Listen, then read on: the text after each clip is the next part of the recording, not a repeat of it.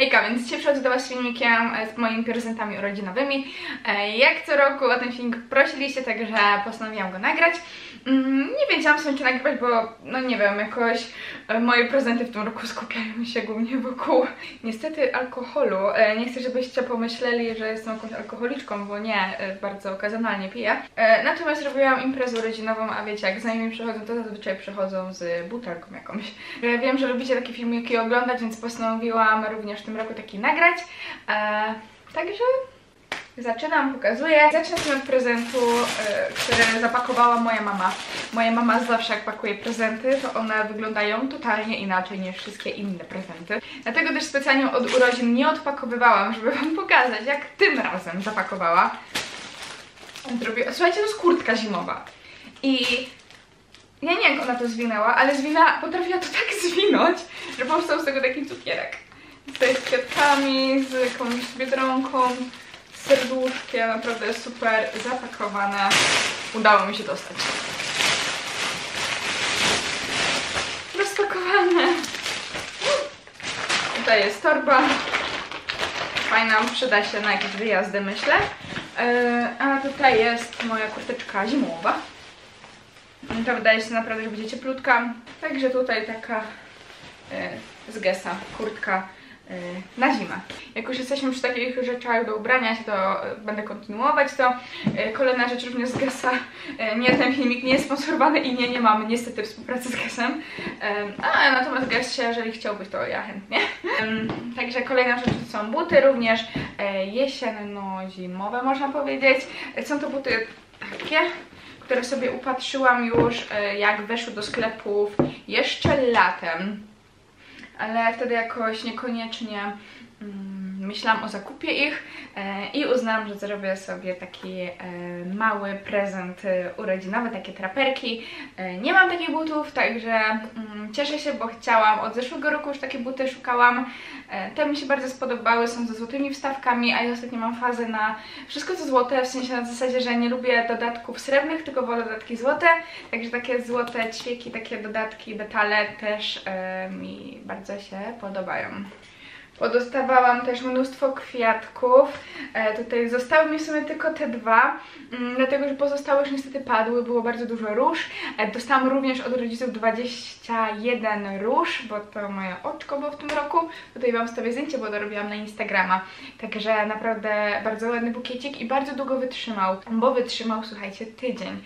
Także jak w ostatnim czasie na róże, które dostawałam, to naprawdę jest długo. Kolejnym prezentem jest zestaw bielizny, którą sobie upatrzyłam. Mogę wam pokazać, może jakaś dziewczyna się zainspiruje, bo jest to nowa kolekcja, także jest to taki biustonosz z takimi szerszymi tutaj ramionczkami i do tego są trzy pary majtek. Następnie, słuchajcie, to zrobiło na mnie ogromne wrażenie również. Jest to ramka, taka kratka właściwie. Tutaj zdjęcia niestety się trochę przekrzywiają.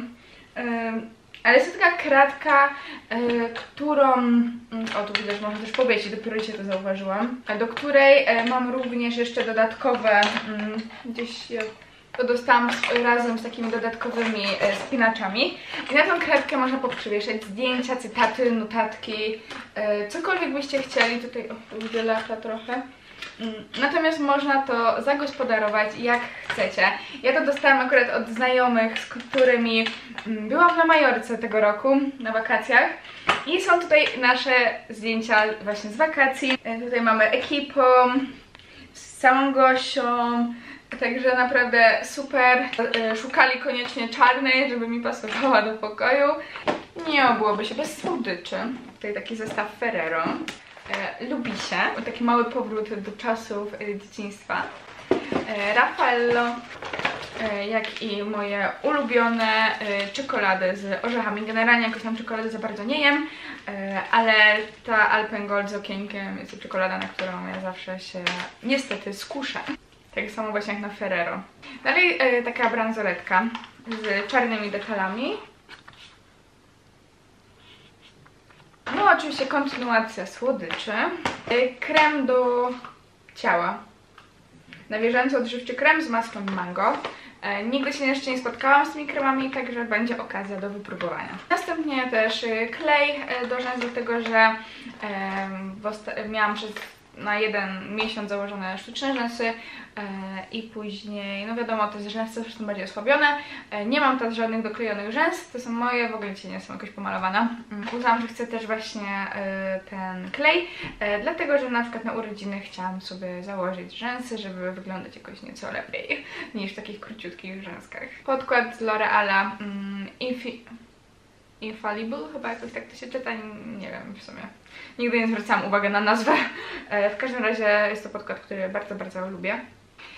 Dalej, jak się koleżanka mnie pytała, co bym chciała, to powiedziałam, że kończy mi się też taki płyn do włosów, który używam profilaktycznie, Loxon, także również posłuchała mnie i cieszę się, że go dostałam, bo tak czy siak go regularnie używam, więc przynajmniej mam zapas. Będąc przy włosach, to również suchy szampon i L'Oreal Magic Retouch. Oczywiście mnóstwo alkoholi. Będę miała zapas na pewno na bardzo, ale to bardzo długi czas. Jak widać, znajomi wiedzą, jakie wino lubię. Tak. Generalnie mogę otwierać monopolowy, myślę. O, i tutaj również te 2 winka Aviva, które no, robią zawsze wrażenie. A właśnie, jeszcze jedno słodycze. To też jest takie Alla Ferrero, tylko z zagranicy. I słuchajcie, 2 kartki urodzinowe.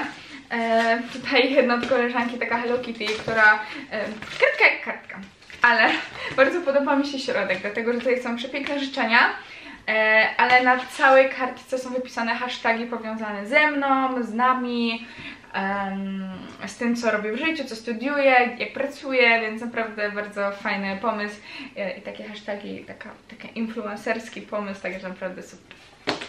Ale chcę wam też pokazać kartkę od moich rodziców, którą dostałam, bo ja generalnie jakąś fanką kartek nie jestem. Natomiast ta kartka naprawdę, aż dodałam na Insta Story, jak ją dostałam, robi wrażenie. I cieszyłam się jak dziecko, w sensie bawiłam się tym jak dziecko, bo ma tutaj takie koncepty i w środku takie gwiazdki. I tak mi się bardzo podoba, jest prześliczna.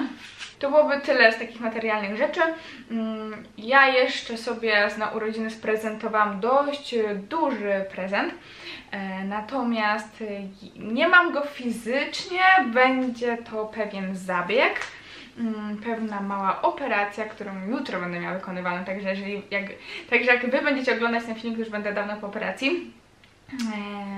Mam nadzieję, że wszystko wyjdzie dobrze, tak jak chcę. Natomiast jeszcze wam nie mówię, co to za operacja, dlatego że najpierw chcę ją zrobić, później będę wam mówić, być może filmik, być może na Insta Story się wypowiem, nie wiem, zobaczymy. Natomiast jest to pewien zabieg.